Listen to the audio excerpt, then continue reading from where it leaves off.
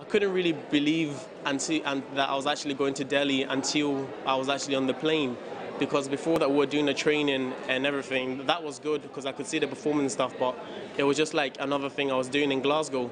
And so when I actually got on the plane, it took off and I'm going to India, it starts to kick in a bit. And when you come out here, you see all the people, like the Delhi performers doing their show. It just puts it into perspectives of what we're doing, and I'm excited about it, yes.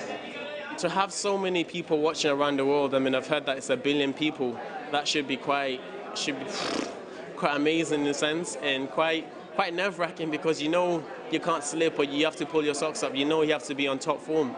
But as I say, I don't mind the pressure. I like the limelight. So hopefully I can shine, and hopefully we can all shine for Scotland.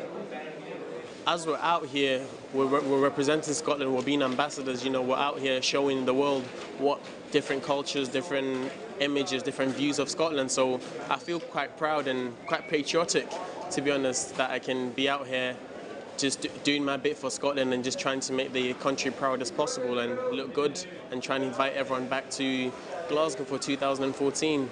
I definitely want to get involved until 2014. I mean, being out here in Delhi has just given me a slight taste of what the whole Commonwealth Games experience is like, and I want more, and I just want more. And so to be involved in anything with 2014, if it's just preparation or anything at all, for me would be fantastic.